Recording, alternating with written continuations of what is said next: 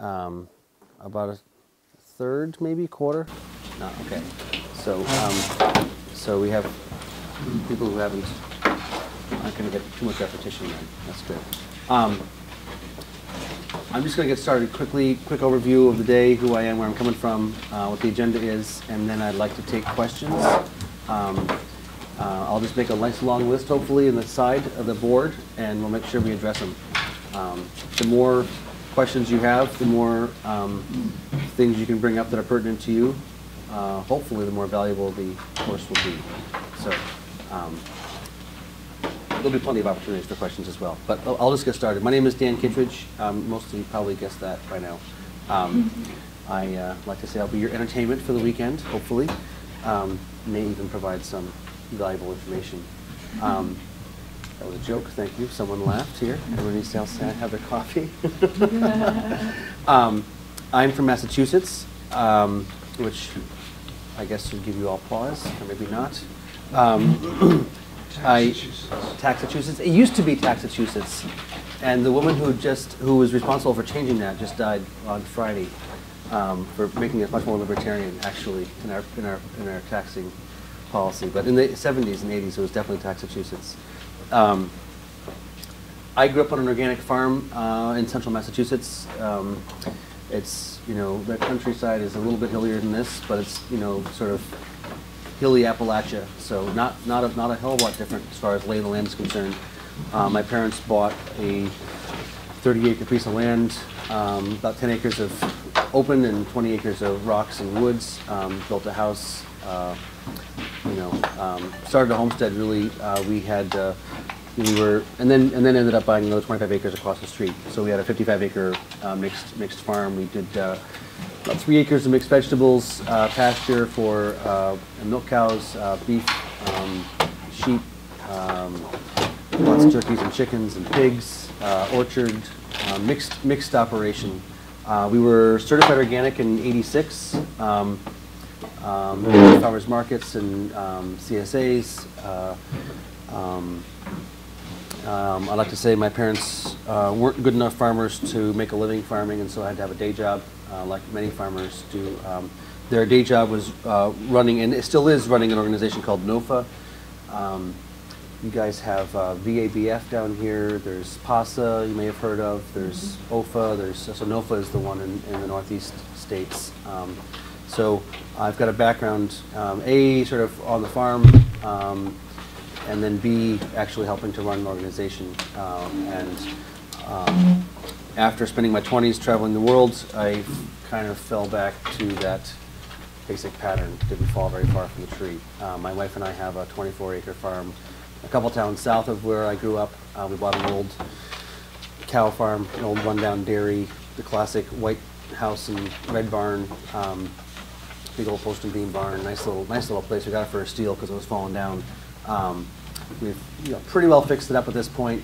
We do about 2 acres of mixed vegetables. We've got pastured poultry. We do grass-fed beef. Getting the perennials established. I've got about a half an acre of hoop houses, eight hoop houses. I do a lot of salad greens, a lot of season extension. Very low tech, no heat, just one layer of plastic.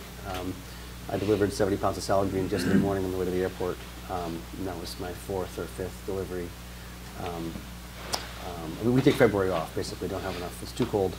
We don't get much to pick in February. But we go through most of the rest of the year. We do about 50, 60 grand gross in all of our sales. I like to say I work about 20 hours a week.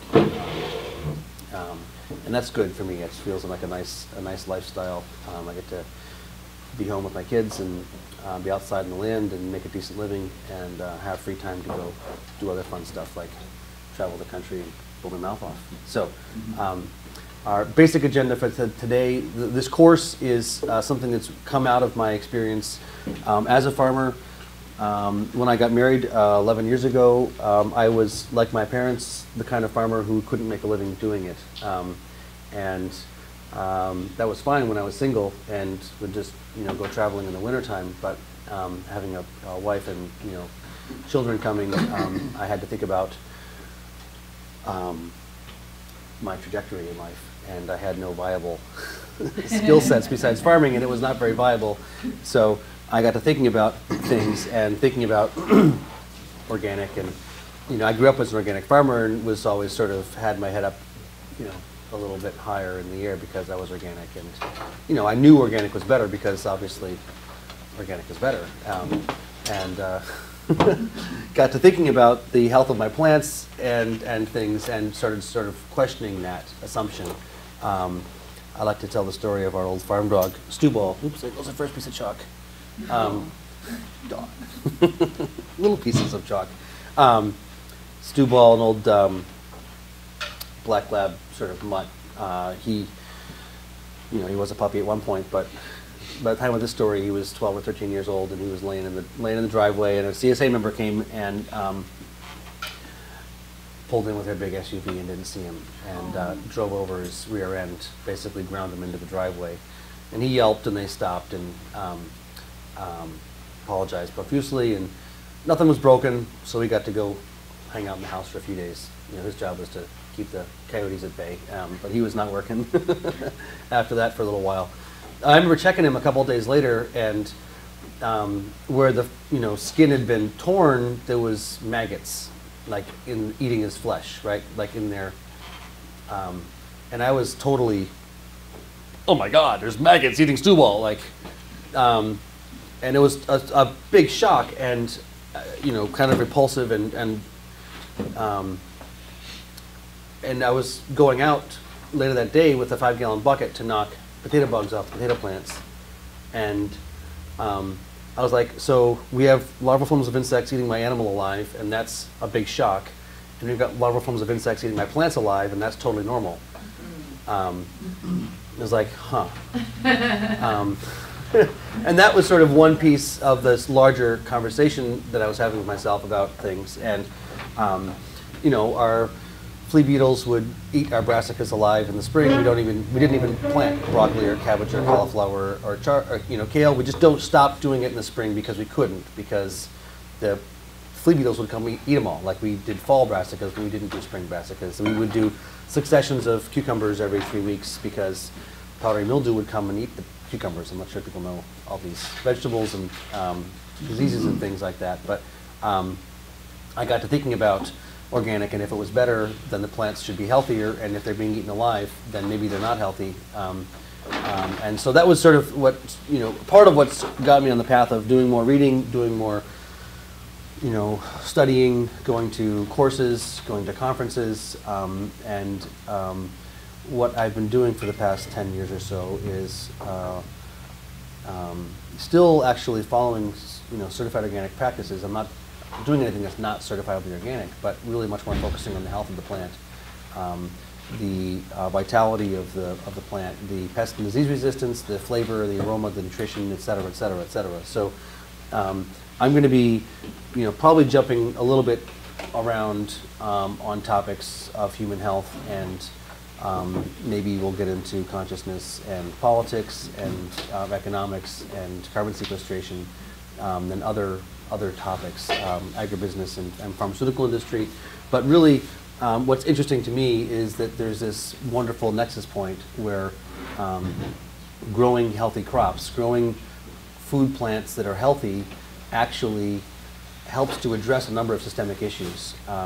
And so the focus here of this course is really like logistics of what does it take to grow healthy plants, and then some of the exciting stuff is what are the other implications. So I'm sure we'll touch on those things as the conversation proceeds.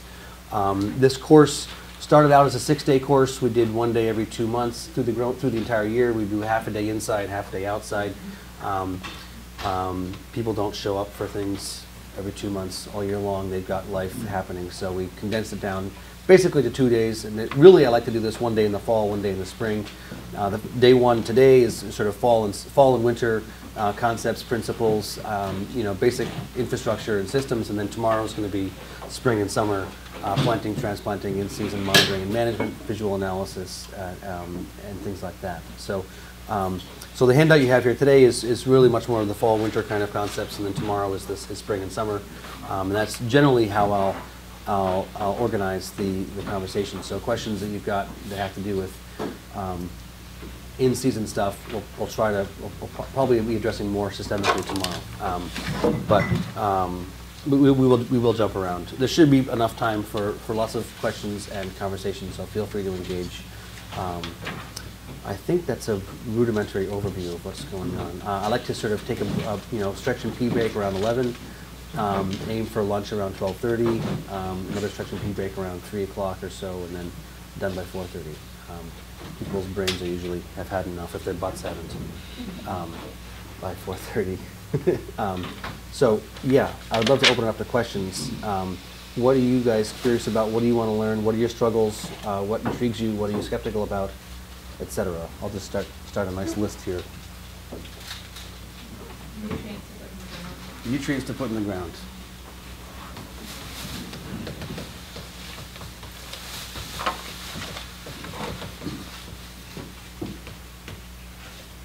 All right. Along those lines, when you were in Scottsdale and I heard you speak, you were talking about the rock minerals to add to the earth. And I did look up shale, and it's obviously different than limestone. Those are the two things we seem to have the most access to. Okay. So I'd like you to address maybe how we can use those to best. Shale and lime? Utilizing locally available rock minerals. Local rocks. We've got lots of basalt around here. If you got basalt, that's usually what the best rock mineral. Where do you get that? Don't know. Want to find out. Only just got to Virginia. You said you got lots of basalt, or you're wondering if we got basalt? Well, you got lots of it because I just found out about the geology of all the stuff around here, but we just got to source it. We got to find it. And We'll talk all about the logistics of what basalts are good to use. if you need minerals, why you would need minerals, where you would get minerals, all that kind of stuff. Will probably be the after the break, before lunch section of today. And on the same topic, I've got a mineral assay from Luckstone, north of Charlottesville. We can Beautiful. take a look at. I'm not sure it does anything for us, but it's. we That's have great. Have a real one, a live one. Awesome. Yeah. Great. High tunnel grower, So, looking for management of the soil in the high tunnels with rotations. okay. Like I said, I've got 8 of them. Mm-hmm. So, And rock phosphate. I really yes. don't know. What about it? I'm not quite sure about it. Beautiful. I got some because Arden Anderson said to get some. but I'm a little nervous Arden about said, it. get rock phosphate. He got it. Different kinds. Sources supply for a few specific trace minerals. Sources of traces? Yes.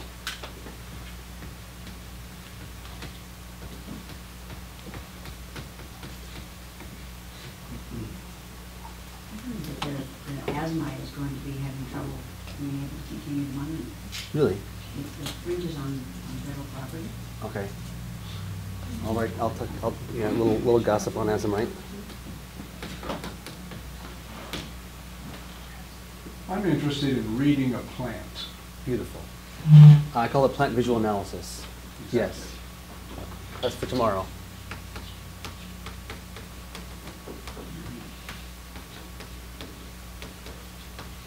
In the olden days, people didn't have fancy labs, and they knew exactly what was going on because they could look at the plant and they knew what things were. They knew what to see: the thickness of the leaf, color of the leaf, shape of the leaf, hairiness, all that stuff. Totally valuable. Yeah, I'm interested in like no-till and adding these, Yes. and adding minerals. No-till and amendments.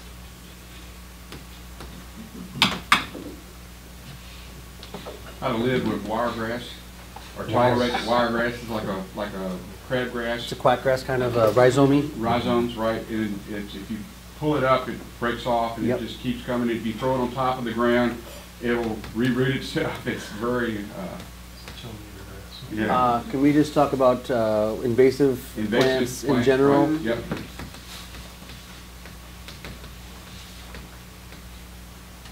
Voles. Voles. Yes. Drainage and compaction. Okay. Anything specific? But just general. We'll talk Just about. general. Are you doing more animal pasture or more vegetables? No, annual vegetables. Annual vegetables. Okay. Drainage and compaction.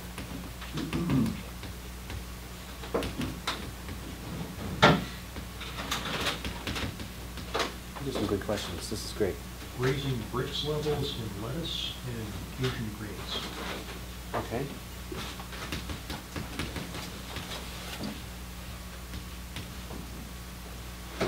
Fruit tree nutrition and its relation to disease. All right.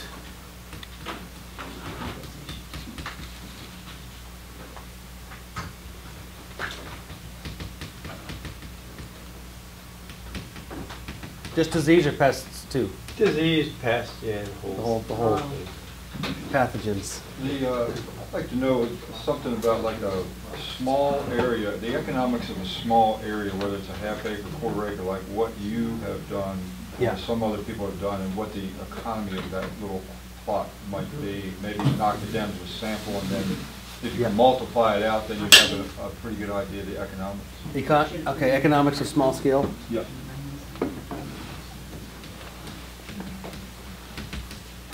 intensity, unbelievable what you can crank out. You can do multiple What drives me is the implications of what this will do for the people who consume. Okay.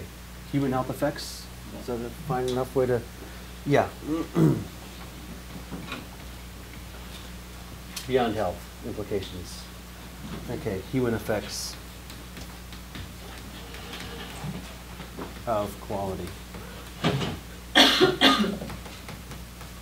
I think it'll drive a lot more people, that will drive a lot more people than the implications on economics as a farmer. If you're looking at humans, because there's more non-humans, I mean, not more people that aren't farmers aren't humans. Is that what that's what I was trying to say? No. I'm only somewhat biased. Yes, exactly. I'm interested in the perennial plantings and if you're using gills. Yes, absolutely. Okay. Perennials, guilds, yep. Guilds can be applied not just to perennials, but annuals as well. Great. Oops. Something to talk. I want to understand more about how the bricks relates, because I've seen plants with high bricks still not be healthy for the animals that consume it. Yeah. And Bricks and nutrition? yeah, like I understand the guide, so I was thinking that maybe the bricks could be high but still be missing some things or excess some things or. There's ways to get false high bricks, and then there's the fuzzy line bricks and the clear line bricks, and yes. Yeah.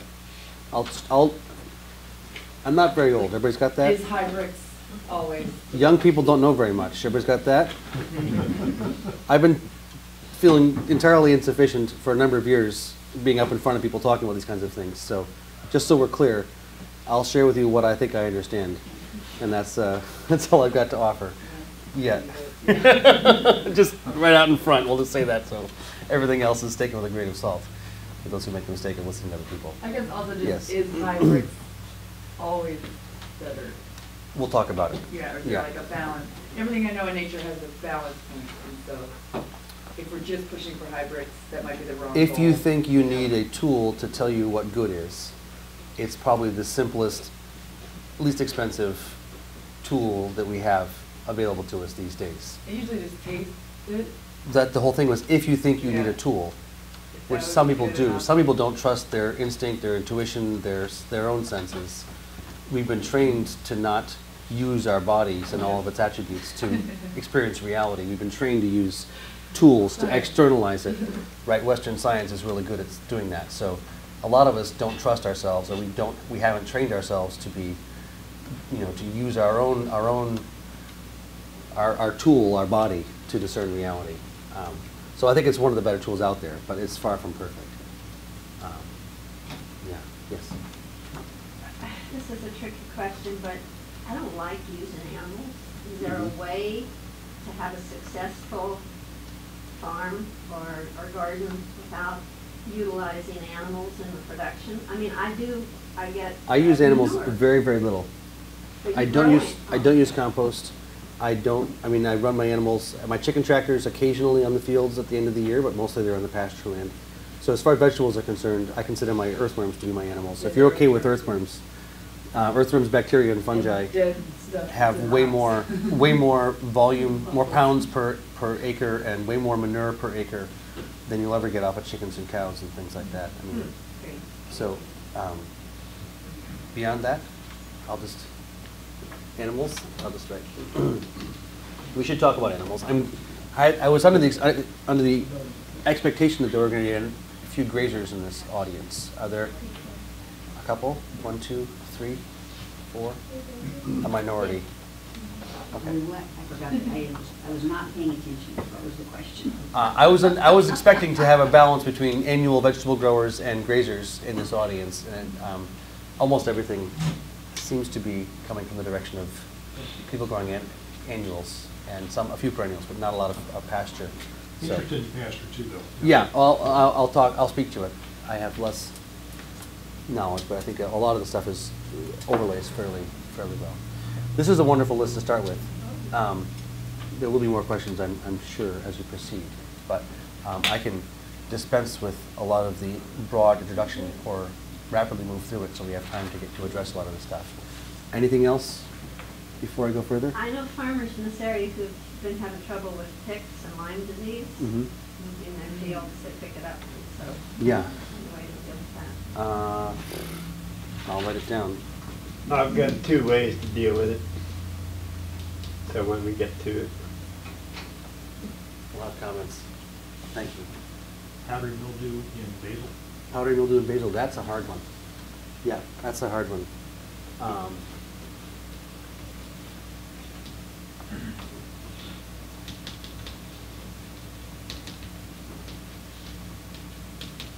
All right. Good enough for a little while?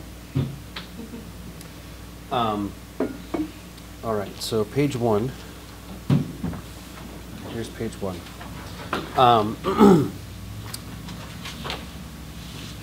I'll just start with the first slide. High bionutrient crop production.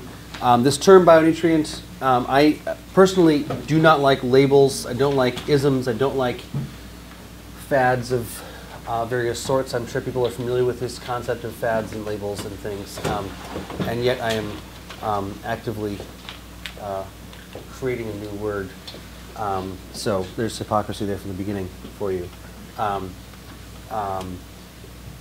My background, like I said, was on an organic farm, and growing up in the organic sort of community, and sort of part of my critique of organic and that background that I grew up in, and I think to some extent we can critique conventional ag, and we can critique permaculture, and we can critique, biodynamics, local, et cetera, et cetera. I think there's a lot of assumptions that we have about organic. At least I had growing up, organic was better. That local people, locavores are talking about local is better.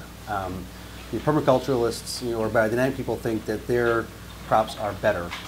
And this better thing is a really, what is better? What is good? What's bad? What is quality? What's high quality? What's poor quality? For me, just sort of opening this conversation up and saying, okay, I think we all agree that higher quality crops are the objective, whether we're a conventional farmer or whatever, but what is quality? And I've been actively engaged in this conversation with people who should know better for long enough that it seems to me that no one knows what quality is. We have some correlations with quality. We can say that things that taste better generally have higher quality than things that don't taste as good. Things that are crops that are more pest and disease resistant, like not edible to your potato bugs or your flea beetles or your powdery mildew, have a higher quality. Things that have a longer shelf life have higher quality. We can draw some correlations, but when it comes to actually what are the nutrient levels and ratios in a carrot that are superior or inferior, there don't seem to be data sets out there that really categorically say this is what a high quality carrot looks like, this is what a low quality carrot looks like. It's a continuum, and there's all kinds of data points. So are you looking at it empirically? Are you looking at it from a flavor standpoint? Are you looking at it from, what's the your metric, and then how do you assess it? Not that we really need to understand all these things logically, but my understanding is that there's a pretty broad spectrum of quality out there, and the implications of it, how, what happens to the land where poor quality crops are being grown, what's the effect on the soil, on the on the carbon, on the aquifers, on the waterways, what's the effect of the humans on the humans who eat these poor quality crops as far as nutritional status of their children, from epigenetics. It seems like, to me, this question of quality is an exciting one. And so we have coined the term bionutrient to refer to those compounds in crops which, correlate with flavor and aroma, which seem to correlate with health-giving attribute and nutritive value. We can talk about, I like to talk about tomatoes that you buy in the store. People have the experience, I'm sure, of eating store-bought tomatoes, whether they bought them or were getting a sub at a, you just call them subs down here? Grinders, what do you call them? Subs? Okay. Hoagies? I know they're hoagies in some places, I thought more the Midwest, but anyway, yeah. When you get a sub at a sub shop and there's a tomato on it, and you're like, that does not taste like a tomato, even though it looks like a tomato, it does not taste like a tomato, you know the difference. Well, it's within the realm of tomato as far as appearance is concerned. I was talking to Vale on the way up here this morning about my experience in New York City. There's this whole urban farming thing. Have you all heard about urban farming? I don't want to offend people who live in cities, but being someone from the country, going to the city and talking about these things, and people seem so gung-ho about themselves being farmers, and then you go look at their crops and they're so sickly. They're just so sickly, and you're like, I wouldn't be proud of those plants, but that's a different conversation. We know about the spectrum of variation in flavor and aroma in tomatoes. We know about the spectrum of variation in flavor in peaches or carrots, right? I mean, I have had the experience as a farmer of selling too many of my carrots, not having enough to get us through the winter in the root cellar. We use up all of our carrots, and then we go to one of our customers, a local health food store, and buy organic carrots, and they taste profoundly different. The kids who were eating carrots every day stop eating carrots because they taste different. They sit in the cooler and rot because no one touches them. Right? There is a massive nutritional disparity in crops, organic, within conventional, within local. And so what we're trying to talk about here is really the quality of the crop. I don't really care so much whether you call yourself local or call yourself organic or call yourself whatever. It doesn't matter to me. What matters to me much more is what are the flavor and aroma profiles which correlate with the nutritional profiles, which correlate with the health-giving attributes, etc. So that's what we're trying to refer to with this term bionutrient, those biologically derived nutrients, not synthesized vitamin D3 that they put in the milk, right?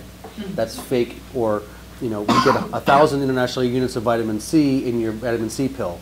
My understanding is your body doesn't recognize those synthesized compounds, even though they have the same chemical signature as real, natural vitamin C. Your body doesn't recognize it as vitamin C. It doesn't treat it like vitamin C, right? It's different somehow. So those nutrients which come from a biological origin, which come from a living process, we're talking about the level of those in our crops, and that really being the objective and the overall aim we're moving towards. You don't have your hand up. You're counting. Okay. Sorry. That was a hand halfway up. So high bionutrient crop production, that's the sort of the broader conceptual framework that this conversation will hopefully revolve around through the next couple of days. My name is Dan. That's my email. That's my phone number. If you want to contact me afterwards, you should feel free. I generally try. I'm getting better and better about responding to people. Historically, I've been very bad, especially when it comes to email, because I don't spend a lot of time in front of a computer. But I do have my phone in my pocket most of the time. So, for whatever it's worth, if you feel like you'd like to reach out to me, you've got my details. Okay. I'd like to start with a basic picture, and those who saw my introductory lecture have seen this picture, so just bear with me. I'm going to call this a plant. For those who understand that my artistic capacities are limited, I'll just tell you what it is I'm drawing, so there's no question. That's a plant. Everybody got that? Stick figure?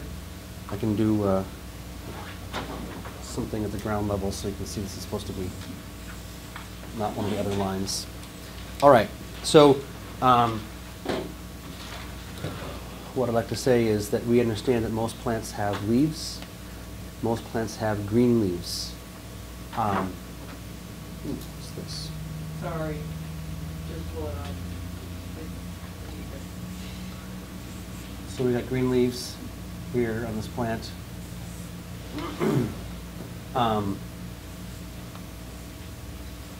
Why are leaves green? Because they have chlorophyll in them. And what happens in the chlorophyll?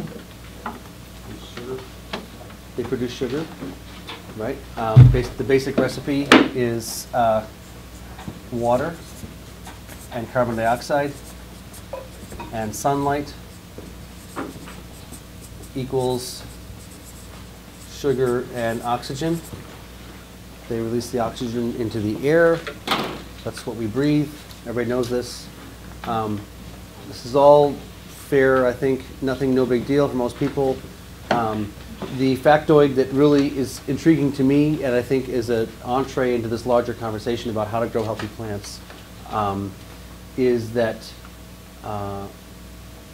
healthy plants, all the plants you see, trees, grass, everything, green leaves, healthy plants take between 50% and 2/3 of the sugar they manufacture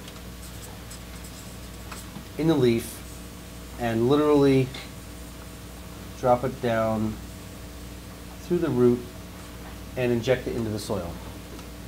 So all the green leaves on all the plants are there basically to make sugar, which they then take and inject into the soil. Now people would, in many cases, say, that's stupid. Why would you do that? Why would plants do that? And I think a few people in this audience know the answer to the question why.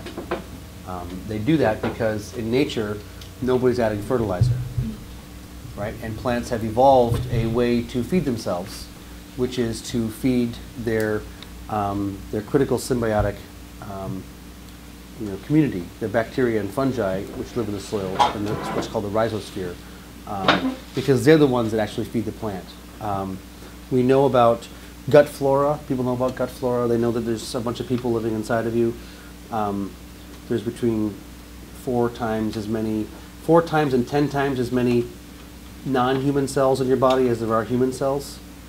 For every one of your cells, there's 4 non-human cells for every, or 10 depending on who you're reading, how many antibiotics you've had recently. Yes? And the greater diversity of those is the greater your immunities. And the greater your systemic function. Precisely. The broader the spectrum of variation in that community, the more like an old growth forest it is, the more established and strong that system is. Precisely. So the point I'd like to make is about babies when they're born, human babies when they're born. We know that there's, when you're about to come out, there's nobody living between your mouth and your rear end, right? There's nobody in there. You're just human. There's no other cells in there. The process of passing through the birth canal, the process of drinking what comes out of the mother's breast before milk, which is called colostrum, is a process of inoculating your body on the outside and the inside with the critical bacteria and fungi necessary for us to function. Right? We have this idea about germs, that germs are bad. It just so happens that for a really long time, we've been living in a beautiful symbiotic relationship with germs, and it's only very, very recently that we've thought that germs are bad, and we've had this germ theory, a la Pasteur, etc. But colostrum is what I like to talk about as a very sort of simple example. Many people know what colostrum is. Colostrum is literally what comes out of the mother's breast before milk. It's a probiotic, it's a prebiotic, it helps establish the gut flora. Calves, they say, who are taken off them, who aren't allowed to get colostrum or put on milk replacer immediately after they're born, will be dead calves. They'll be colicky, they'll bawl. Anybody heard of bawling calf? Yeah, bawling. Ever heard of bawling baby? A colicky baby that cries? Right? That is nature's siren. Right? That grates on your nerves, that gets your attention, right? Just like a police siren or a, right? That's nature saying something is really wrong, right? Babies shouldn't cry like that. Something's wrong when they do that. That's nature telling us something's wrong. What happens is we can't digest our food. We, humans, don't have the capacity to digest our food. It's the people that live inside of us that are the ones that digest our food for us. And without them, we're SOL, right? I mean, we don't function. Yes. 4-H project, Western Colorado, collected bum lambs from a big sheep operation. Yep. I got about 25 of these who would not be able to survive in the original environment. I brought them to try to feed them and nurse them, and I had about a 30% mortality. Yep. But I did get some that made me a little bit of money that helped me to go to college. Wonderful. It was a real struggle to get these lambs to be able to eat cow milk, be able to not have diarrhea, Yep. to go to the man-made formulas. Yep. And it was a rough go. It's not natural. I mean, my understanding talking to dairymen and graziers is that if your calf doesn't get colostrum, it's basically a dead calf. I mean, it's really hard to bring them, to pull them through. When our human babies don't get their colostrum because they get put on formula right away, or they get antibiotics, which kills off the people in their gut flora, and they're colicky. We usually don't let them die. We usually stay on top of it enough to keep them from dying, but they struggle. It's a lot harder on them than it should be. So, I mean, the basic idea here is that in the same way that we have a critical gut flora symbiosis necessary for us to digest our food, it's exactly the same for plants. Plants are not able to digest the soil to pull in all the nutrients that they need to grow by themselves. They can't do it.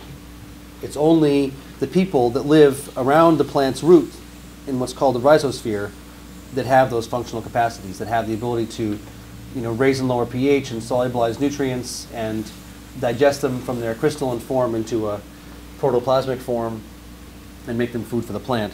And so the larger point I want to make is that I don't really care too much what kind of a plant you're growing. I don't really care too much whether it's alfalfa or pasture, orchard grass or apple trees or garlic or mint or cucumbers. And to a very large degree, it's much more important what the environmental conditions are down here, because the plants are going to help establish, apple's going to have a little bit different gut flora than a cucumber is. But what happens in many cases is that we don't have the environmental conditions down here for the gut flora to exist in the first place. And that's what's messing things up. So I really, focus much of the conversation on creating the environmental conditions for the bottom of the food chain to flourish, because only when the bottom of the food chain is flourishing should we expect the top of the food chain to flourish. We had this area off the coast New England called the Grand Banks. I'm not sure if anybody's ever heard of the Grand Banks. It's where all the fishermen between New Jersey and Newfoundland drive their boats to park to go fishing, right? Newfoundland, New Jersey, you can see it on a map in your head. Big difference, far apart. All the fishermen from the whole coastline all drive to the same spot to park to go fishing. Why do they do that? It's where the fish are. And why are the fish all there? Nutrients. Because the food for the fish is there, right? And why is the food for the fish there? Because the environmental conditions are correct. Only when you've got the warmth and the minerals and the sunlight do you have the phytoplankton. Only where you have the phytoplankton do you have the next level, the next level, the next level. So in many cases, we talk about feeding our plants, and really, while you can keep a plant alive by feeding it, foundationally, if you want to be able to stand back and do less and less work, it's about creating an environment where the bottom of the food chain is flourishing. From my perspective, this is sort of the foundational argument. If you're not okay with this idea, I'll give you a refund. This is my dogma. This is the philosophy of the course. So that's what we're going to be talking about, is how do you create the environmental conditions for life to flourish. And then when you do that, you should be able to stand back and do much less work and have more productivity. People know about the Native Americans and the manner in which the Americans were being managed by them when white men came from a production standpoint. How many pounds of beef were being raised? How many apples were being produced? How many fish were in the rivers? What's that? They were putting the Native Americans, as I understand it, said the role of the human animal was caretaker of the land, and the caretaker sees where they can put a light effort here and light effort there, and we can modulate. We can start a little fire here. We can collar these trees over here, et cetera, et cetera. But my understanding is that if we can work well with nature, we can do much less work and get much more productivity. That's a bit out of the model of our conventional monocrop tillage, bare soil form of agriculture. But from my perspective, I'm trying to grow food and make a living doing it, and not work too hard. And it seems to me that the more machinery I use and the more expenses I have, and a lot of our assumptions about the way agriculture should be done, I think, are wrong. And if we can learn how nature does it, we'll be benefited in many cases. So, okay, so we got a basic picture here. So the question from there is, what does this life in the soil need to exist? What must be present in your soil if you want your plants to grow well? Nutrients. Okay, we got nutrients. We'll call those minerals. Soluble. Microbes. Call it life. Water. Water. Air. Animals. Animals. Let's say animals. Worms. Life will sort of the whole food chain. Maybe will sort of fit into this rubric of life. Energy, food. Yeah, organic matter. I'm going to just put carbon here, but that's either sugar or dead plants, which you can't get if you don't have sun. Right? Sometimes when I give these courses, and there's people who live in the suburbs who are trying to have a garden, and they know where they want to have the garden, and the plants don't grow, and you ask them about some of the details, and it happens to be they only get 2.5 hours of sunlight a day,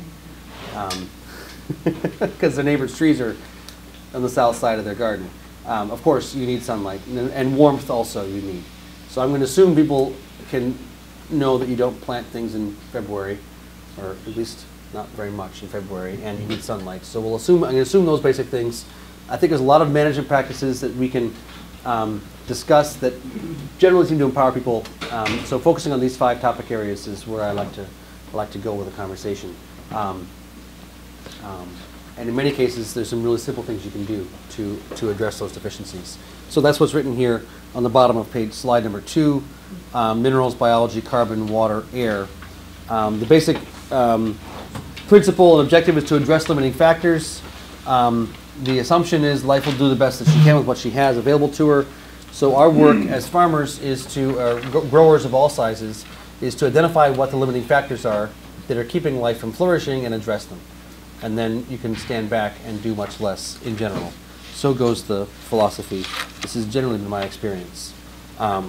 Supporting and empowering soil life is the key to healthy plants. I think we basically, discussed that, made that point.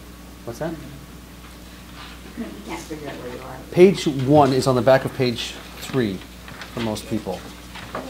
I'm on slide number 3 of page number 1. All right, there it is, okay. Okay, there we go. Getting there. Things that you do or let be done that harm soil life, harm your plants. Anybody ever been, I like to talk about shiny leaves. You know what shiny leaves look like?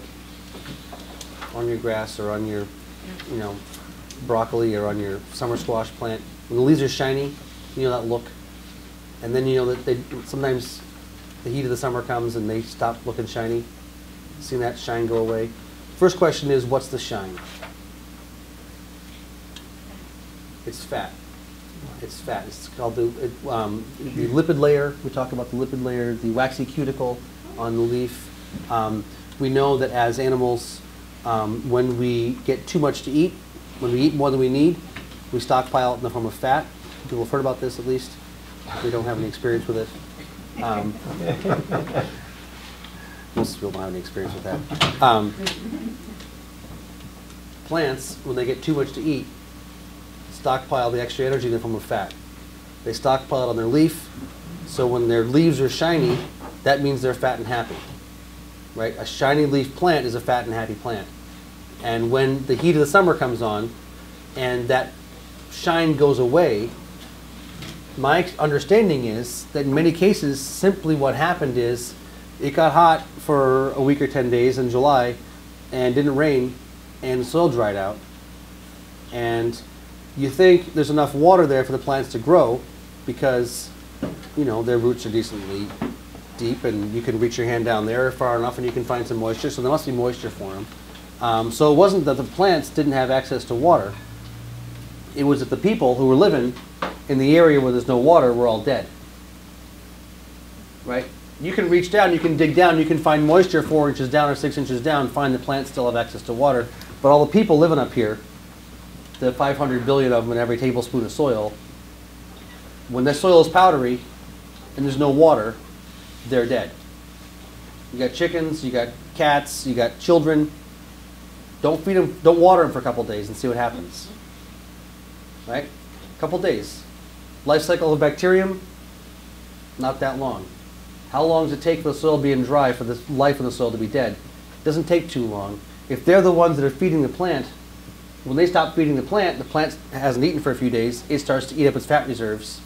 That shine goes off the leaf because the plant is hungry. So I said, things that you do or let be done that harm soil life harm your plants. Letting your soil dry out is one of the best ways to harm your plants because it harms the soil life. This is rudimentary, it's nothing fancy, nothing complicated, and in many cases we don't maintain hydration. We don't maintain sufficient water in the soil for our plants to keep growing through the growing season. This is embarrassing. It's embarrassing how simple a lot of this stuff is, and unless we understand it, we don't necessarily do anything about it. Not that understanding is sufficient in many cases, but I mean, there's a bunch of questions about minerals here and all that stuff, sourcing them and blah, blah, blah, blah, blah. What I like to say is if you can't maintain hydration, don't waste your money on minerals. It's not my line, actually. It was a guy named Kerry Reams who said it, who is, anybody know who Kerry Reams was? A couple people in the back row know Kerry Reams. Took his course in 1980. What's that? Took his course in 1980. Right, well, wonderful. Yeah, not long before he passed. Yeah. My understanding, one of the sort of visionaries of this century, the past century, as far as agriculture is concerned, and human health too. Reams, one of his aphorisms was, if you cannot maintain hydration, don't waste your money on minerals. If you do not have the capacity to keep moisture in your soil through the growing season, you are wasting your money by putting minerals down. Right? Water is critical for life. Of course, we need copper and boron and calcium for biological system function, but if there's no life because there's no water, it doesn't matter. Yes? Can you just say his name one more time? Kerry Reams, R-E-A-M-S. The Reams Biological Theory of Ionization, RBTI, is a really interesting topic area for those who are interested. Best place to get books is Pike Agri Labs. PikeAgri.com. Maine. Bob Pike in Maine was one of Reams' students, is still alive. PikeAgri.com. Yeah, all kinds of tools. And Reams was able to use a refractometer and a conductivity meter to test people's urine and saliva and tell you whether you had heart disease or colon cancer or you're about to get a brain aneurysm. And not only could he tell you what was wrong with you, but he could tell you that you need some lemon juice, every hour, 2 ounces. You need vinegar. He looked at things from the energy of the things. He didn't care so much about like what's the levels of blah. I think he was a clairvoyant. My understanding is he was clairvoyant. I never met him, but from talking to people who did, he saw that he looked at the spin of the electron cloud, not the electron cloud, the nucleus of the element, and he would say, look, these guys are all spinning in a clockwise manner. These guys are all spinning in a counterclockwise manner. It's when the opposite spins come together that the energy is released. And so he would look at the balance of your spin. We called male energy and female energy. This direction of spin is male. This direction of spin is female. And he'd say, you have too much male energy, therefore you need to balance out with female energy. And he could get people who were, you know, stage 4, go home and die, cancer, give them some lemon juice on the hour and, you know, distilled water on the half hour, and their cancer would disappear, right? I mean, just ridiculous responses, thousands and thousands and thousands of people. He wasn't just an agronomist. He wasn't just helping farmers. He was helping humans, too. Really interesting character. Almost no one's heard about him. It's really unfortunate. But anyways, tangent. Many, many tangents. If you cannot maintain hydration, don't waste your money on minerals. What you do that harms, or let be done that harms soil life, harms your plants. You guys whispering about here in the front row? Everybody that I talk to in the nutritional area, the hardest thing to do is to get them to drink water. They just want to take supplements. I'm like, all you have to start with a little simple. Water's really actually kind of important. Yeah, and it's like all the stuff on the is like water you're similar. drinking though, it can be harmful. But you still need to drink the I used to hydration. think, yeah, but if you're getting it from fresh fruits and vegetables, it's a different kind of water. Town water, Water city water is, yeah. It's really not good for, but even then it's not alive, like, you know, when it's structured. Water is one of our topics for later the day tomorrow. Water is a really, really interesting topic. It's not just H2O. Yeah. Anybody ever irrigated the garden with a hose or with whatever kind of irrigation system in the drought, and then it rains? Right? You irrigate and irrigate and irrigate and irrigate, and the plants sort of stay alive but don't really do anything, and then it rains and poof, they take off. Right? Like, it wasn't the water that made them grow. It was something about the water, right? It was the energy in the water. Water is a really, really interesting topic. Really, really interesting. There's a lot of really, really interesting stuff. And we have this sort of chemistry analysis of things. We've broken it down to the atomic, and then we know what it is because we know what the atomics is, right? I mean, I think there's actually a lot more going on. It seems to be the data is telling us there's more going on. And working with water in living systems is, you know, running water, stream water is different than irrigation water. Putting water through a pipe makes water unhappy, right? It loses its energy. You've tasted stagnant water, right? You can taste stagnant water is different than spring water. It feels different in your mouth. So these kind of subtleties seem to have a big effect on life. Anyways, maybe I'll just talk about a couple of basic things of maintaining hydration. So strategic ways of addressing deficiencies as far as hydration is concerned. How do you manage for maintaining water? My experience as a farmer growing up, you know, and watching the weather for the past 30 years, plus or minus, it seems like there's getting to be more and more extremes in the weather. It seems like we're getting more and more periods of like 6 weeks with nothing but hot and dry and sunlight, and then 3 weeks of cloudy and cold and rainy, and then, you know, February is in the 60s and April's in the, you know, below 10. I mean, I think we got more snow in April than we got in February in Massachusetts this year. Last year we got 10 feet in February, right? I mean, it's just all over the map. So call it climate change, call it global warming, call it law of the averages, I don't care what you call it. Being prepared for extremes in the weather, I think, is just plain old good strategy. And so water is really important. What are some ways in which you can maintain hydration in your land? What are some basic strategies? So rudimentary level of maintaining hydration is keep your soil covered. Where in nature do you see bare soil? Desert. How well is nature doing in the desert? Yeah, nature, I like, you know, we talk about Mother Nature. We've heard about this one? Yeah, she's a woman. I like to say she's a woman, she's modest, she likes to keep herself covered. Anything that you do which forcibly rips her clothes off, think about that being your mother. And you are ripping her clothes off, or someone else's mother. How would someone else feel if you ripped their mother's clothes off? Right? She likes to keep herself covered. Nature keeps herself covered, whether it's through green growing things or dead plant material nature does everything she can, it seems to be, to keep herself covered, to keep the soil from being visible. So anything that we do to cause soil to be uncovered, we can say is violating nature to some decent degree, more or less. I like to say on my farm where I do grow annuals in the annual growing area, I want to be able to see my soil less than 2 weeks of the year. You know, sure, I'm going to be preparing the soil for planting seeds and things like that. There's going to be periods in time when I can see the soil. Let it be as little as possible. Let it be as short a period of time as possible, and you know, all things in moderation. You know, I gave a course in Iowa this fall, and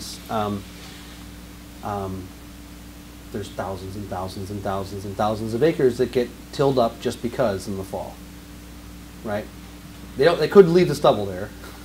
They could plant cover crops, but they get the big tractor out and go for it, just do some plowing. I've heard it called recreational tillage. I read about this, like, it's fun to drive a big tractor. You feel like a real man driving a big tractor. Nope, gotta go plow the fields. It's time for fall tillage. All right. That's a real good way to wear out the ground. Organic matter oxidizes, right? So if we talk about the life in the soil being present here, whether we want to talk about it or not, they need food to eat. They eat the sugar, like I said, that comes out of the plant leaves. If there's no sugar coming down from the plant leaves because there's no plants growing there, they'll eat the organic matter that's in the soil. And when they get done eating the organic matter, then they die off. And so when you till up the soil and you don't have anything growing there, you don't have any mulch there, you don't have any leaves or straw or hay covering the ground, that's a great way to eat up and functionally oxidize all your organic matter, turn it into carbon dioxide in the atmosphere. My understanding is that at least 40% of the CO2 that's been added to the atmosphere since the beginning of the Industrial Revolution has not come from hydrocarbons, not come from burning oil or coal or gas or wood. It's come from burning soil. The process of tillage, the process of chemical farming, is a process of oxidizing the soil, turning organic matter from the soil into carbon dioxide in the atmosphere. So 40% of the CO2 that's been added to the atmosphere, at least, this is a minimum, since the beginning of the Industrial Revolution has not come from burning hydrocarbons, it's come from burning out soil. So things that we do like tillage that keep the soil bare, or even weeding, regular cultivation, keeping the soil bare, right? I mean, you don't see the ground bare in the middle of the summer anywhere except for people's fields. You don't, that's not how nature does it. Nature does not keep herself bare. In the hot and the dry, the best way to wick this water out of the soil is to have it be bare. Keeping it covered with leaves or with straw or with hay or with cover crop residue, that keeps the moisture in the soil much more, and you have much more reserve. And the more organic matter you've got, the more water your soil can hold, et cetera, et cetera. So keeping your soil covered is a sort of foundational principle for maintaining hydration. Is there a question? Yeah. Tillage, tearing up the soil in Africa now has resulted in about, I think the number is 20 million hectares of desert. Yeah. Deserts are growing rapidly all over the place. Yeah, India, you know, China, Africa, US, everywhere. This drives the starvation in the world. Foundationally, I mean, and not just the tillage, but the chemical farming too. I mean, the Green Revolution, I worked in villages in India, and I saw literally people starving to death and moving to the cities to sell their bodies because they simply cannot eke a living off the land anymore, which they were able to do for thousands of years, thousands and thousands of years, until the Green Revolution came. The Green Revolution, the chemical fertilizer burned off the little bit of organic matter they were able to maintain. Now it's gone. Now the soil's dead. Now they're starving to death. Now they're going to the cities.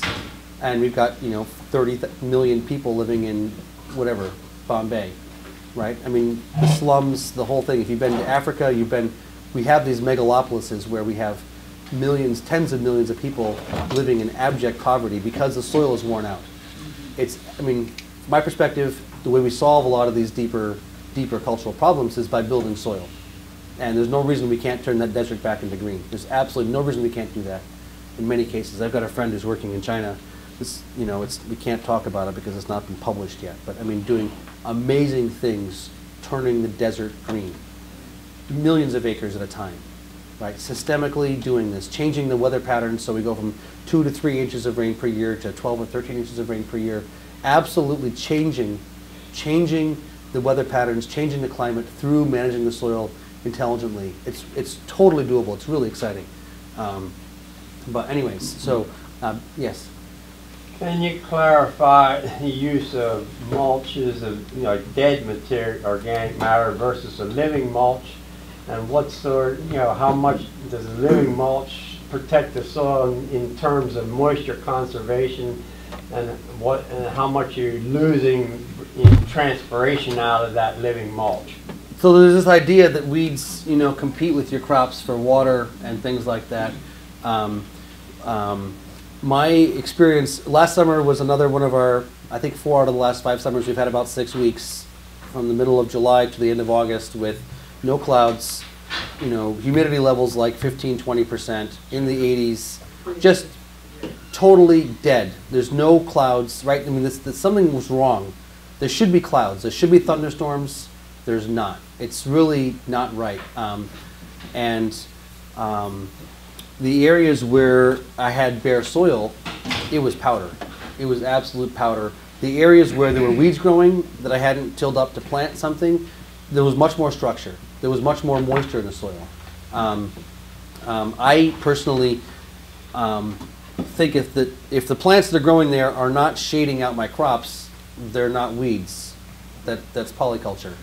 That's how nature does things. Where do you see monocultures in nature? In the cornfield? Forest? Where? Monoculture? Nature does not do monocultures. The loblolly pines is not nature. Right? Kudzu is an invasive, but you will not see kudzu in a old growth forest. You'll see kudzu in a worn out pasture where everything's in rough shape. Woods. What's that? At the margin of woods, at the edge of the woods. Right, which is not natural. If you let nature just be for a while, you're not going to find monocultures, as I understand it. Repeat what you just said. If it's not competing for sunlight, then it's not a weed. Then it's not a weed. You were the one who asked about the guilds, weren't you? Yeah, because Yeah. I was just wondering about that, because Yes. I posted on the site, I was trying to get some guidance about all the native, you know, like the dead nettle and the ground ivy and Precisely. all the violets. And I'm Yep. like, should I be pulling this up? No. Can I leave it? So the idea here is that nature might have figured a few things out. Right. Right? Nature has been around for a little while and might have figured a few things out. And just because we have tools to measure things doesn't mean we necessarily know better. So, I mean, my thought here basically is that watching what works and trying to emulate it, biomimicry, you've heard the term perhaps, biomimicry. We look at life, we look at nature, and we see how does nature work, and we try to work in harmony with nature instead of trying to apply what we think is better. And the idea here is that you don't see bare soil in nature, you don't see monocultures in nature, right? I mean, it's not how nature does it. Nature does polyculture. Nature does multiple species of plants growing together. And so, you know, understories of white clover growing underneath your kale plants, I think, is wonderful, as an example, right? There's no reason why you have to have bare soil under your tomatoes. There's no reason why plants growing around your crops are bad, except maybe if they're shading them and keeping them from getting sunlight. If you come to my farm, it will look all weedy and, you know, unkempt, and you see me not in the field but out swimming with my kids, and then you see how much money I made this week. You see how often I spend out in the field, and you're like, wait a minute. So it looks all weedy and messy, but he's making good money and he's not working very hard. Like, okay, nature might look weedy and messy, right? It's not like it's got straight lines and everything's clean and organized, but everything's flourishing because that's how nature does things. There's multiple layers of canopy and all that kind of thing. So, Okay. did that answer your question somewhat? Yeah, pretty well. Pretty well? Yeah. If there's pieces I haven't touched on yet, tell me. No. No? Well, good enough for now. You incorporate a lot of Masanaba, Fukunova's stuff into your... Fukuoka was one of our brilliant elders, as far as I'm concerned. People who've not heard of the One Star Revolution,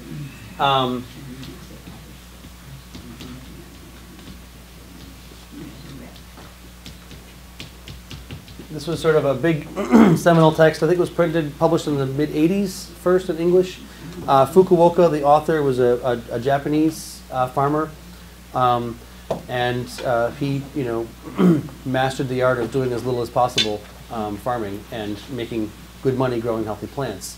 He had his perennials growing with his annuals underneath him. He would, he would come through every now and then with this little, a scythe or a sickle and cut down some weeds and throw some seeds down and come back a few, like he would like I like to do. He liked to amble about his property.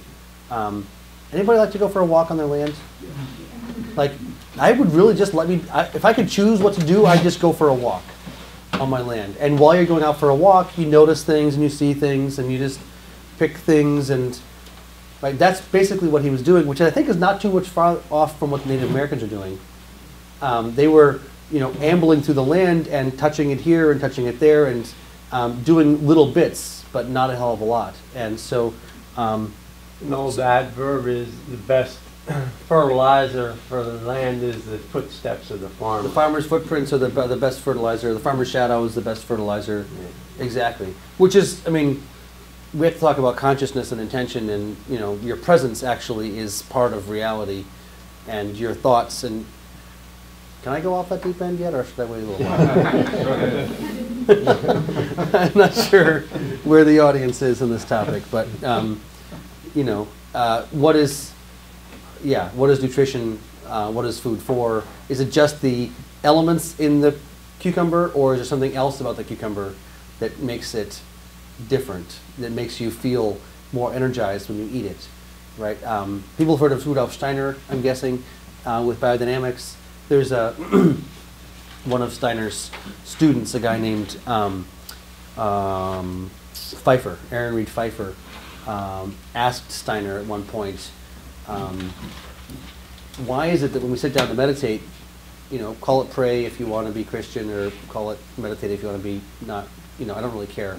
Why is it that when we sit down to meditate, to pray, and we can feel that communion with the divine, we get to that state where we are experiencing something real, visceral, we experience it, we don't have words for it really. Why can't we maintain that when we get up to go about our day? Anybody had this experience? Anybody had the experience of sitting down and really connecting and feeling something, and then you get up to go out your day and you want to stay in that state, and it's gone? My experience has been that it just gone. I'm there, oh, no, I'm not. No, that's gone. And Pfeiffer asked Steiner, why is it that we can't maintain that state of consciousness? And Steiner said, because your food does not have enough soul force. Because your food doesn't have enough soul force. And I don't know what he meant by soul force. He said it was, of course, he was speaking German, which was then translated, and so I haven't done the tracking down to see what the other versions of that word are. But I was just talking to somebody recently who was, her teacher was an Indian sort of Swami guy, and he had a similar comment, which was that the plants are basically this vessel that are producing food, but it's the intention of the farmer. If you are, when you're walking out and in your fields, if you're feeling this intention of this being nutrition, this being food for your cows or for your customers or for your family, the act of sort of praying that into your plants is the soul force, is how you get that nutrition, that value into your plants. I don't know any, that sounds pretty interesting to me, and why not pray while you're walking, right? That's not going to hurt too bad, I don't think. It might even be good for you. Why are we growing food in the first place? It's to feed people, isn't it? So let's do it with as much good intention as possible. Anyway, it's all really interesting. I don't know, I haven't found anybody who has all the answers, but it's all really interesting. My personal experience is when I go into the garden, analytically, left brain, I do not achieve any state of exaltation. Yes. If I go out with benevolence and love, I have this spiritual experience. Exactly. Absolutely. Yeah. And by the way, I teach praying. You can call it whatever you want to call it. There's different cultures that have different words, and you know we've got this whole thing about like I'm organic, you're permaculture, I'm Christian, you're Hindu. I don't know. I think we have. It's nice to have structures to work within, but then at some point you don't need the structure anymore. Hopefully, I was talking about water and ways to maintain hydration in the soil. I think before we got off on the esoteric. Water is a good vehicle for vibration, and these are topics I usually wait till the end of the course to get into because I don't want to come off as too much off the deep end when I get started. But I guess here we are, so we'll deal with it. We're gonna roll with it. Yeah. Do you think the living mulch actually harvests more water? That was the rest of what I was going to say. Deep Thank you. That's what I was going to say. Go out there in the morning at 5 a.m. and you see the dew on the leaves, and then you see it actually runs down the leaves into the, there's like a little wet spot underneath every plant, right? They're actually pulling water out of the atmosphere at night, and the more hairs they've got in their leaves, the more moisture they're collecting and the more water they're pulling down. It's bare dry. On bare soil, there's no wet spots. On soil where weeds are growing or plants are growing, cover crops, regular crops, you'll see that moist spot at the base of the plant in the morning in the middle of a drought when you won't see it on bare soil. Absolutely categorically. Yes. It's kind of like the redwoods taking mist from the oceans and they're probably pumping it into the soil Absolutely. to feed the biology Absolutely. in the soil because they're Absolutely. on top of rock and they don't have And we any think water. that, these weeds are stealing water from our plants. If that was, yeah, Could you put white clover in the asparagus bed? absolutely. Put white, White clover in an asparagus bed? White clover is, Raised asparagus bed. white clover was one of Fukuoka's favorite plants. Fukuoka loved white clover, absolutely loved white clover. White clover doesn't get very tall, right? It doesn't get very tall, so it's not going to compete with most of your crops. It's an annual or perennial? It's a perennial, and it's a legume. It's a nitrogen fixer. White clover, is that the same as Ladina clover? I'm not sure, Dina is a Nah. white, type of white. I know it's white. but is it taller white? It's a That's taller. where it's the shortest, right? White clover. I mean, White Dutch, white There's Dutch a white bunch of clover is types the of short white one. clover. Is that what you want, Dutch white clover? That's what you'll find in lawns sometimes. It sort of shows up. There's all kinds of clover. It's short, because It's very short. I planted that in my lawn, it really saved my grass. Yep, absolutely. I'm gonna plant it in my asparagus one of Yep. You can have it in your pathways. I mean, areas where you're transplanting in, broccoli or chard or tomatoes or eggplants. If you've got white clover laying there on the bed, from overwintering, do you need to till that bed up? No, just dig it. You just take your hoe or your trowel and chop your hole for your seedling and put your seedling right in there. There's no reason to till that soil, I don't think. There's no reason to destroy the structure. You put your nutrients right over the top of the clover, let them soak in that way. Whenever I'm putting my rock minerals down or things like that, I broadcast them over the surface of the land. And we talked about animals, right? And I think that earthworms are animals. And I figure when I go out at night with my flashlight, because I like to go walking on my land at all times of the day, and I do. That's what I was doing at 1:30 yesterday morning. I was like, I gotta leave for the plane at 3, and I was like, I'm up at 1:30. I'll go for a walk. All right. So I go out with a flashlight, and there's night crawlers all over the place, right? When you see that, when you go out at night and you see the earthworms out on the ground, they're having sex and everything else. But whatever, you can see how many of them there are per square foot, right? I think it's like 20 or 30 per square yard equals 40,000 pounds of earthworm castings per acre per year. 40,000 pounds is 20 tons. 20 tons of compost, right? There's compost, really good compost, and there's earthworm castings. Earthworm castings are generally better, more expensive, more valuable. 20 tons of earthworm castings per acre per year is like an amazing fertilizer. No one can afford that, right? You couldn't afford that unless you had a backyard garden and you had 8x8, boxes. You couldn't afford that kind of application. So they're my animals. They're my major fertilizer producers as far as I'm concerned. Yeah. You were talking about putting mineral down. Yeah. All right, I'm gonna put mineral down for that. Yeah. Should I do that after I cut the hay or anytime? And that was my point about earthworms, was the earthworms will bring the minerals down into the soil, so you don't need to till the ground to get them into the ground. So I cut my hay high. I usually leave Yeah. my hay about 3 inches high. Good. That way it's got something to keep growing and won't die. Very good. So, do Yeah. I put the mineral down then, or do I put it down anytime while it's growing? Anytime you put it down, we'll start to get the minerals going in the system. Generally, when we're talking about putting minerals down, we're talking about, at least what I'm talking about, is more rocks than fertilizer. I'm not talking about things that have a number on the bag. I'm talking about things that have, you know, some basic element in them. And the problem with rocks is they're not soluble. So you're not going to get a response from rocks in the next cutting, necessarily. Right. I'm So, just trying to get it down and get it in the earth. so as far as I'm concerned, if you're going to be putting minerals into the ground, because you identify deficiencies, they're not going to be doing any good until you put them down. Right. So I don't see any reason to wait and then wait and then wait. I mean, ideally, I teach this course in the fall. We'll talk all about this after the break. Is mineral balancing and how to do it and when to do things. But in general, putting things through a compost pile is a really good way to put. So if you do compost, if you've got, you know, a bedded pack or a cow manure, or we can talk about all that stuff. I'll talk about that after the break, Okay. because it's a whole conversation by itself. I wanted to finish the water topic, but you guys are asking too many questions. This is great. The water topic you were talking about, I've seen exactly what you're talking about. Yeah. During the summer, when you're watering these plants, you just make them survive. Yeah. As soon as it rains, They grow. flourish. What is in the water to make them do that? That's the question. Well, it's not in the water. What's the vibration of the water?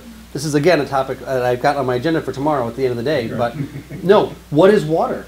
People know about this whole water? I mean, water is a whole ball of wax all by itself. I don't think we really know.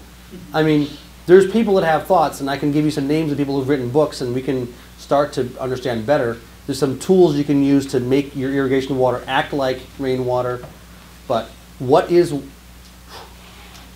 one Is this when you small energize topic? water by Yes. putting it through? So you got your blood, right? Everyone knows about blood. It's a fairly viscous fluid. If you were taking blood and you were pumping it through a series of little tubes, you start off with a little 1/4 inch tube, and you go down to a 1/16 of an inch, and you go down to the size of capillaries. You know how big capillaries are? Capillaries are really, really, really small, right? So you're pumping blood through a series of smaller and smaller tubes. Blood's not like water. Blood's more viscous, and then it's got to come out of the capillaries, and then goes back into the veins. Think about your circulatory system.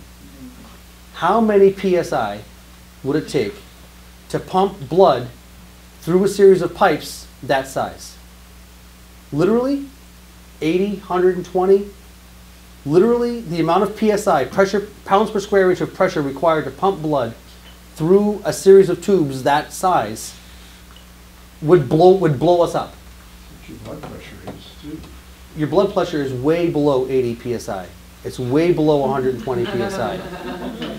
Most So- tires What don't is even it take in 35 PSI? What's that? What is it in PSI? I don't know what it is in psi, but the heart is not pumping your blood. The heart is. Anybody ever watched water run downhill? Down a metal roof? It goes like this, right? It goes like this. It never flows straight. It always goes back and forth. Yeah? You look at a river, a stream on the land. You look at a map. The rivers always go like this. That's in 2D. That's on a one flat plane. It looks like this. But on 3D, it looks like this. Right? Water likes to move in a spiral, they say.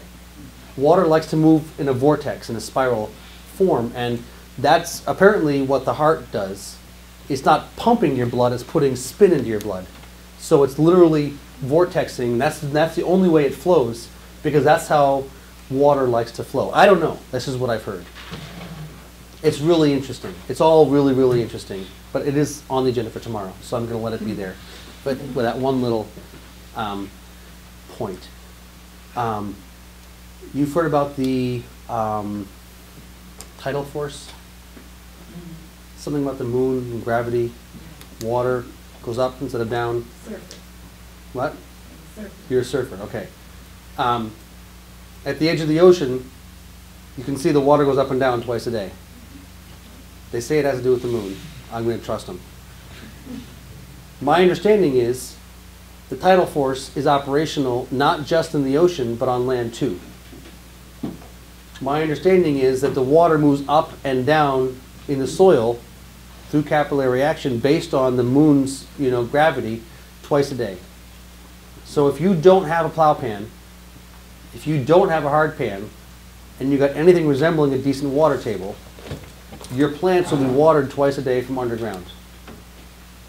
If you've got a plow pan, if you've got a hard pan, if you've got that area, you use the penetrometer? Can we bring it inside? It's right here, right in front of me. I thought, yeah. You guys know what a penetrometer is? Something you stick on the ground to see how much pressure. It's got a little PSI gauge here. And you stick it down, and you can see, okay, down 4 inches down, we got a pressure of 300 PSI. Right, water is not going to flow through that with capillary action because the moon's gravity isn't strong enough. So if you've got a plow pan, if you have tilled your ground when it was wet, or somebody did 50 years ago, or drove over it with too many tractors, or don't have enough calcium, and the soil's compacted, then what's happening in July is your soil's drying out, not necessarily because it's not water in the subsoil, but because it's not able to move up through. So then, strategies for breaking through the plow pan are critically important. There's some really simple tools and techniques, oftentimes, ones that are used for people on acreage, on forage, are these things called a yeoman's plow. Anybody's heard of a yeoman's plow or a keyline plow? There's these plows that are, it's not a plow exactly, it's just a shank with a little foot on it that goes down to 18 inches and it just sort of cracks open. It goes down below the plow pan and cracks it open, and you got one running every 8.5 feet or every 2 feet. And you go through and you crack that open, and maybe you drop some seeds down in the crack with if you got a seeder, a planter box behind the plow is called.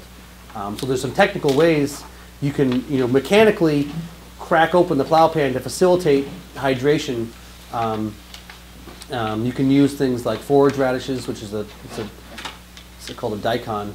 Have you heard of these forage radishes? They're like your arm, right? Literally, it's this big, massive. It's a Japanese, gourmet vegetable, but it will drill down there, and it'll crack open the soil, and then it dies in the winter and rots and turns into this goop that is food for soil life. And they eat it, and they go through and crack things open. So there's all kinds of different ways you can deal with compaction, but if you've got compaction in your subsoil, that's going to be a real pain in the butt when it comes to maintaining hydration in the middle of the summer. Water's really important. Water's really important, and if you don't have the environmental conditions to maintain water, you're in trouble. So that's one of the big things I'd like to talk about. A couple of the pieces of the water puzzle. What was I going to say? One is the keyline system. People heard of keyline? And Alan Yeoman's, I think, is the sort of initial proponent. Yeoman's, I believe. Keyline. And Alan Yeomans is from Australia, and he figured out how to get water to move uphill in the middle of the desert in Australia. Pretty sophisticated, really low tech. Permaculturalists talk about the water and the lay of the land and the water. And basically, you want to capture the water at the high points.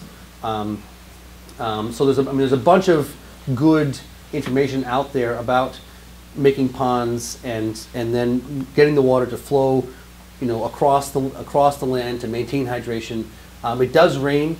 It just doesn't rain all the time.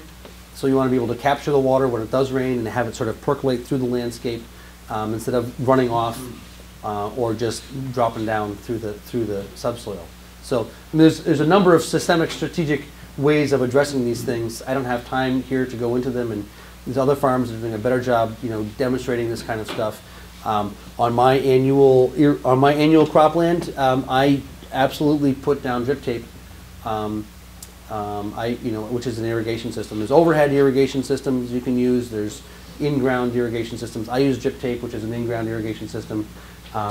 It was developed by the Israelis in the Negev Desert as like the most efficient way to use water you know, they have very, very little water in Israel in the Negev Desert, and they still grow lots of vegetables. So on my fields where I'm growing crops, I have what looks like these raised beds. I just have a bed former, which goes behind my tractor.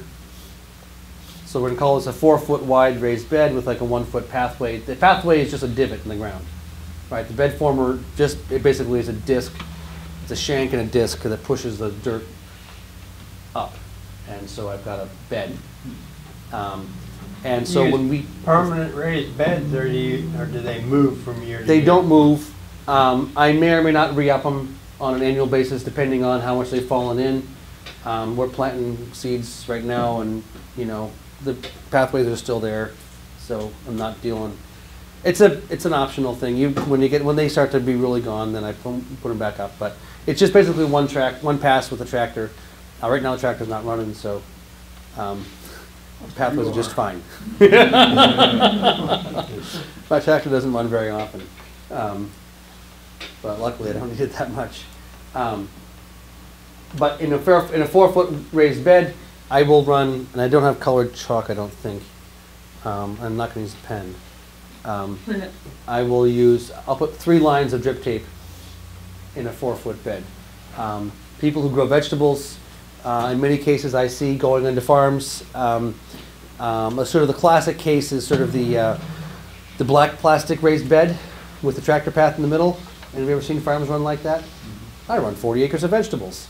Well, if you take out all the tractor paths, you've only really got 12 acres of vegetables, but that's okay.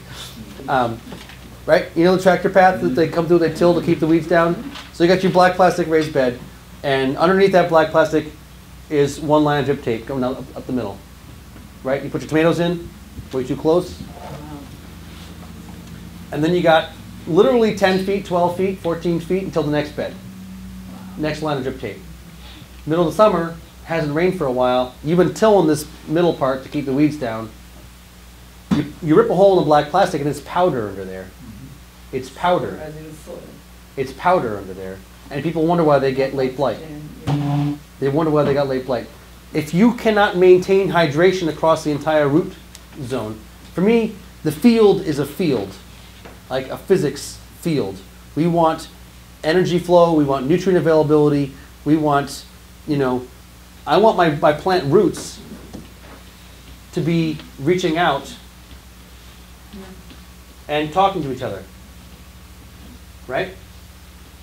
I put my tomatoes on 5 foot on center, and they get big quick. I want to give them enough space. I want their roots to be able, as above, so below. People heard about this one? As above, so below? Yeah. Yeah. How much plant is there above ground? How much plant is there below ground? If you've only got water in this little skinny zone right here, you're not going to have big plant reaching out all over the place because there's no water for it, right? So for me, maintaining hydration across the entire soil profile is a foundational, critical step in sort of good management of the soil. Yes? Just a quick thing about the bed shaper. Yeah. If you're trying to reduce your tillage, Yeah. for me, it's sometimes hard to get a good bed formed if the soil has not been tilled extensively. Yeah. Mm-hmm. What do you do for your challenges on that, or do you have that challenge? What do you mean good bed formed? So with our bed shaper, in order for it to grab enough soil to raise it up more than like an inch or two, yeah. I have to have pretty loose soil. So do you have what's the logistics of your bed former? I mean, what is it? Mine is a shank with a disc behind each tire. I got 2 discs, one behind each wheel. Behind that, I got 2 forming boards, and then I have a board that levels. Yeah. So mine is, I think mine's a Buckeye, but it's got a little shank in front of the disc. Okay. And that shank basically loosens up the soil that then the disc can push up. So after the winter, if you have stubble and or weeds in your bed, do you go straight through that with your bed shaper, or do you? It depends entirely. My best planting of greens right now, I do a lot of salad greens the question back there was how do you make lots of money on not very much land? And one of the ways you do it is you grow high value crops. So I'm growing a lot of salad greens right now in my hoop houses, and I mean I think we made $700 off of 2,000 square feet on Thursday. And that was just one picking. That was this week's picking. I can call it 3,000 square feet if you want. It was probably 2,000 square feet. So my best planting of salad greens this year is in a hoop house that was tomatoes last summer. And my tomato hoop house, we got a bed like this, we got the plants yay far apart, I mean literally 5 feet on center, right? Literally 5 feet on center. Those tomato plants were kicking butt all through the fall. We got our first killing frost in the middle of October. Those tomato plants all died, and they sat there with their mulch until this spring. I pulled the mulch back, broadcast my seeds, raked them in, and they're up and running.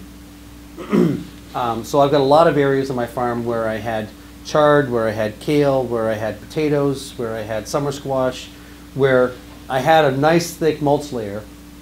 And like we planted salad greens outside yesterday in the area that was potatoes last year, and we didn't do anything besides pull the mulch back.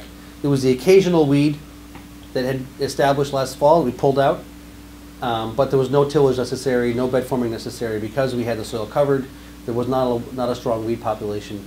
In the areas where, like say we had beets and carrots last year, where there is a decent weed population, I would probably go through there with a rototiller and do a shallow till. I am not philosophically opposed to tillage. I understand tillage is destructive, but I do it when I feel like it's necessary and appropriate. I try to minimize it, but I just try to go as shallowly as possible. Does that answer your question? Yeah, to an extent. But keep asking it in different forms until you get an answer. When you re-up your bed, what do you do? Yeah. Like if you have a bed that's sat and it's kind of settled in, yeah, and over the course of a year or two it's kind of lost its form. Yes, exactly. What are you doing? What's your first step? What's to get to the point where you're... Depends on what's there. If there's mulch there, I got to get it out of the way because the mulch will screw up the bed former. Right. I mean, it'll just, might as well not do it. So I might have to rake it out of the way, or I've got a pinwheel rake I can run behind the tractor. You know, pinwheel rakes, old ground-driven pinwheel rake. You can just walk, you can just pull that right through, and that'll pull all the mulch right off. Keeping the soil covered with mulch keeps it so loose, and the weed pressure stays remarkably low. The life stays high. The earthworm populations are high. The need to till the soil because it's not tight is almost gone. In many cases, farmers till the soil in the spring because it's tight because there was nothing feeding the soil through the winter. And the soil life ate up all the organic matter and then died, and the soil sort of collapsed, right? And so that was your mistake for not leaving enough food for the soil life in the fall, which is why I like to start this course in the fall, because people think of the fall as the end of the growing season, and I say the growing season is a cycle. Mm-hmm. And so the end of one growing season is the beginning of the next growing season. And if you don't have in place in the fall all the things you need for the spring, you're shooting yourself in the foot, and you're not going to have a good growing season. Yeah. You can prepare yourself for next year.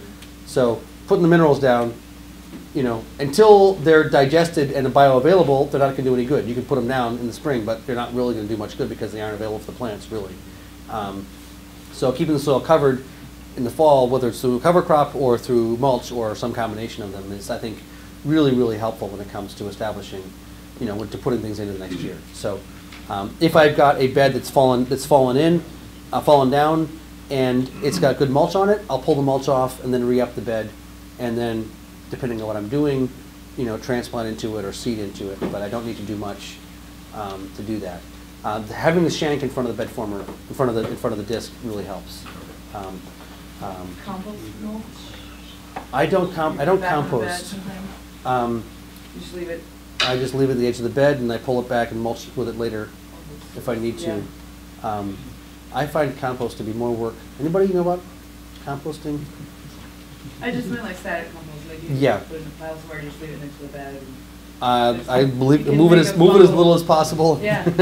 Well, I didn't know because you were saying you seeded salad greens, and I was thinking if you spread all that tomato waste back over top of salad greens, it seems like it's two big stems. It depends how far broken down. It was pretty well broken down. Yeah. It's now that's at the end of the hoop houses. I've got salad greens in there now. I'll put tomatoes back in there in a month and a half, and then I'll pull that mulch back in. And that, I got my mulch ready for next year, for this year, or the edge of the hoop houses. Yeah. After our discussion, I came to this preliminary meeting. Yes. I started thinking about water in my high tunnels. Yeah. I use drip tape. Yeah. I have 4-foot beds, 3 rows of drip tape. Yeah. And I started looking at the amount of dry area that was being left on that bed from drip tape. Yeah. So I went out and bought tall sprinklers. Yeah. They stand up about this tall. Yeah. Drive in the ground. And they do a And I little. started watering, 4 tunnels. So I did 1 tunnel with the overhead sprinklers and Yeah. 1 with the drip tape. And in the one with the overhead sprinklers, I'm getting water all the way across the bed. Yeah. And the produce is twice the size of where it is with the drip tape. This is in 3 weeks. In 3 weeks. Nothing else. That stuff I brought in today is from the one. Does that stuff look gorgeous? Ever see that stuff she brought in? It's ridiculous. That's the stuff in the overhead. That's probably like what John Jevons in his intensive stuff's always recommended overhead watering, because the water gets some sort of energies in it and picks up out nitrogen and things out of the air as Yeah, and all well the in the books say droplets. don't use it in a high tunnel, don't use it overhead. Especially You'll now get with mildew, you'll get all this stuff. Yeah, but if you have I got enough that mineral, before like in full nutrition, class. then your mildews probably are People not an are issue. afraid of disease, Yeah. and we'll talk about pest and disease, and that's for sissies. I mean, I think so, I think it's I think it's just washing everything, I'm gonna try it on the tomatoes, my husband's I- gonna kill me. try it out. I'm good. If it's true, it'll work, right? If it's not true, it won't work. I'll just say this right now, and I'll hopefully repeat it a couple of times. Don't take my word for anything on everything I'm saying. If it sounds intriguing, experiment in a corner and see what happens. Just experiment, and if it seems to work, try it somewhere else, and then tell your friends. If it's true, it'll work, and if it works, it'll spread. That's the basic thing. If it's not true, it won't work, and if it doesn't work, it won't spread. But my thing with drip tape is people don't have it on enough. When you put the drip tape on, people talk about, I'm going to have it on for 2 hours a week, or do it for half an hour a day, do you have long drip tape, a week, blah, blah, blah. I'll turn the drip tape on, and sometimes the drip tape, the thing is the water goes down and out, right? And so may still look like it's dry on the surface, but you got to stick your fingers down there, and you got to feel how moist the soil is. And people, my experiences, have a mental thing about how long the water should be on for, and they turn it on and then they turn it off. But if they stick their fingers in there, the soil isn't even wet. So that's my question: is is your soil wet with the drip tape throughout? Not wet enough. So maybe you've had the sprinklers on. You've actually put more water through the sprinklers than you have through the drip tape from one house versus the other house. Because the drip tape goes, I don't know whether it's the condition of my soil in the tunnels or Yeah. whatever, because it's a very loose, very, Mhm. So repel water. and it goes straight down. Yep, it can repel. It doesn't spread. Interesting. It should spread with Very drip tape. little. If you look at like the drip tape, some of the manufacturers have this diagram or this image, and they show like in sandy soils you're looking at more of a teardrop. Yeah. In clay soils you're more looking like an egg turned on its side. It Yeah. definitely has a wider spread in clay soils. Yeah. In sand it just drops straight. Yeah. Mine's real lonely because I've been hauled it in. Yeah. And it's just going straight down, Mhm. and it's not going, and Did you some of the build it up roots aren't established enough yet to be deep enough. But if you keep it moist, the thing about the tidal force is, if the water's down there, it will come back up. But in many cases, people just don't put enough water in. People have been afraid of water. I go out to California, people are like, oh, we don't need to water. We don't water tomatoes. That makes them sweeter. We don't water grapes. That makes them sweeter. I'm like, it's like saying cut the leaves off and that makes them better. Anybody heard this one? Yeah. Get rid of the leaves. I'm like, the leaves are the ones making the sugar, which is feeding the soil life, which is feeding the plant. So pruning your leaves off is not going to make sweeter anyways. Well, It's I just wanted 11, to say 10 after 11. I was going to take a break. One thing about the Yes. triad thing, because The it took triad me a while thing? of trying things to figure this one out, is that it's such a dynamic continuum. Your farm is a living organism, and so even if you try something one time and then it works and you do it again, the conditions are different than when you did it before. Even if it's the same thing, the same bed, the same time of year, the next year, it's different. And so there's always like a balance where nature's going to be health, and if you keep steering right, you do something and steer your system right, and you go, oh, that worked really well, I'm gonna do that again, I'm gonna do that again, I'm gonna do that again, I got it, right? And then you go off the road. So it's gotta be adaptive. And so if you do it and it works, you do it more and it doesn't work, maybe there's a level in there that, or a timing thing, or a sequence of what you did before, how it's relating to the other elements that is really important. Fair enough. So we've made it through 3 slides almost. What's that? Is that normal? I can expand or contract the amount of time we spend talking about any topic. So I think we've talked about a number of good things, even though it appears that we haven't done that much. If you give me about 2 more minutes, we'll finish page 1, and we'll be on schedule, and we'll take a break at 11:15. How's that sound? And we can stretch and pee. And I'm not sure there's coffee back there, or there's water at least. But things that you do or let be done that harm soil life, harm your plants. That was the basic point. I was wrapping on water. We can talk about tillage. There's all kinds of things we do that harm soil life, that harm our plants. And the question is, do you understand the implications of what you're doing? Quality is the objective. Nutrient level, flavor, aroma, shelf life, pest and disease resistance. I would say yield. I referred to that already, but that's the basic gist behind the agenda here. Is that I don't really care what you call your process or what your label says. What matters to me is what it tastes like, what it smells like, and how you feel after you eat it.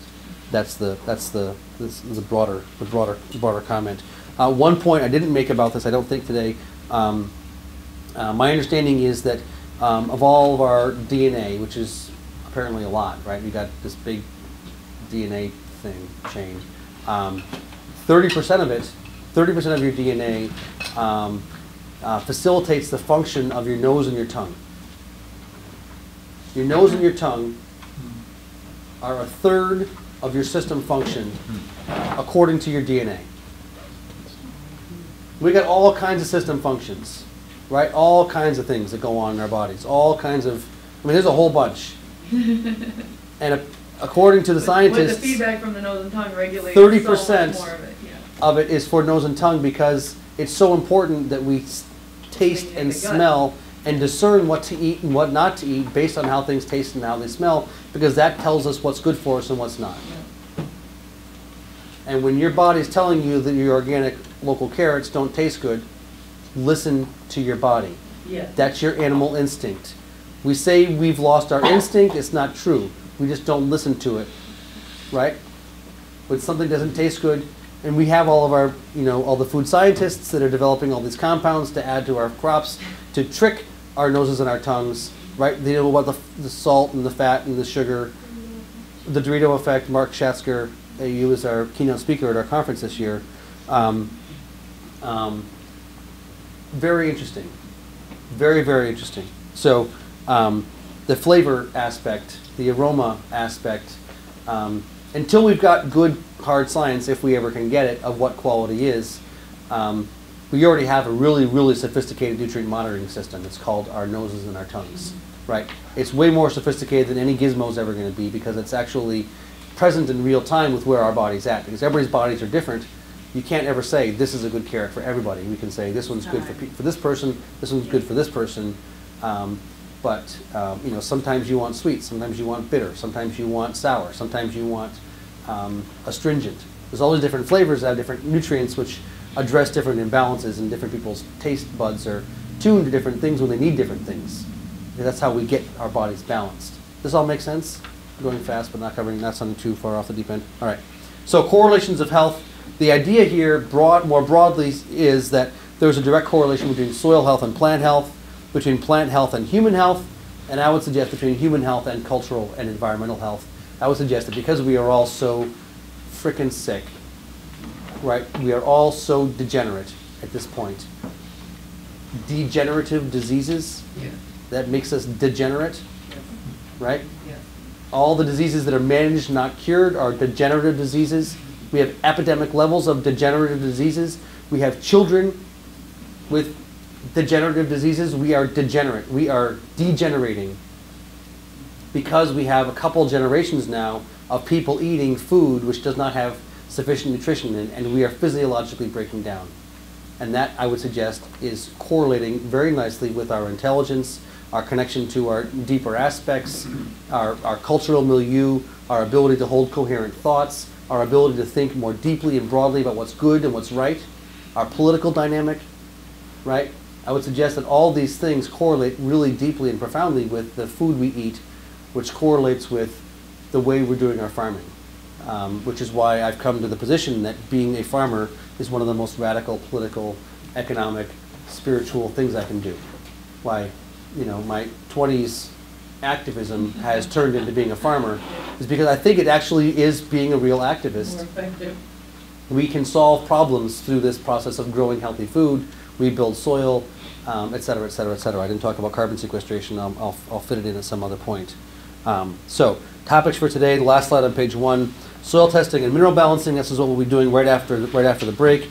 Cover cropping and mulch, biological inoculation. We talked a little bit about that. Potting soil.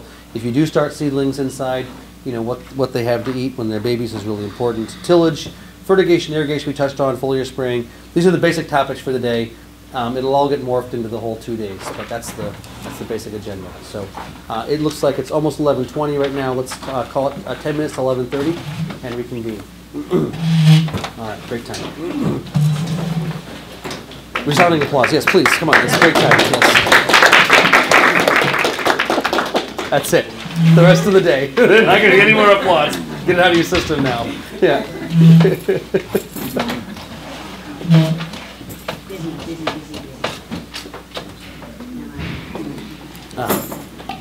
I need to. I'm wired. I'm not sure I can you do that? Can you unplug me?